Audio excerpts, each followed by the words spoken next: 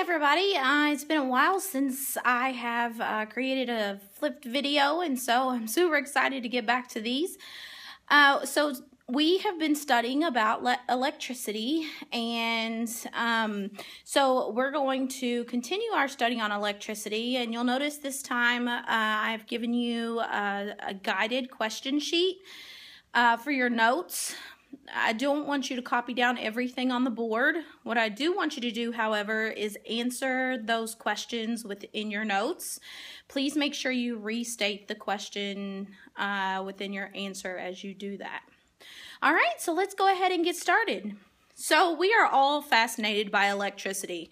Electricity is everywhere. We have learned that last week when we went on our little scavenger hunt throughout the school. So I've just drawn a couple of examples that you can see up here where we find electricity and how difficult it would be to live without electricity. So let's go ahead and define what is electricity. Well, electricity is a type of energy, which we've studied energy being light, sound, heat. There's an energy of motion. And so we're just looking at the electrical side of energy that can build up in one place or flow from one place to another. So I've underlined the word build up and flow because that gives us our two types of electricity that we're going to be looking at in this video. So what are those two types? Well, as I see it, one of them causes a traffic jam, and we've all been a part of a traffic jam.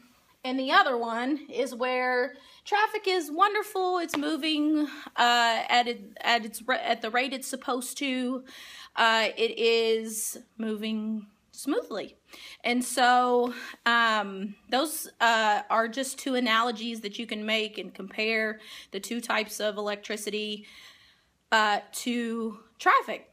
So what are the actual names of those two types? So let's discuss that. So let's look at the buildup of electricity. Well, the buildup of electricity is actually called static electricity.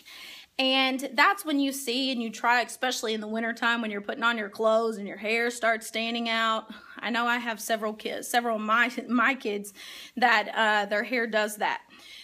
So static electricity is a buildup of electricity. It doesn't last very long, and it's caused from friction. Some type of rubbing together that has made those electrons get agitated and create that electricity.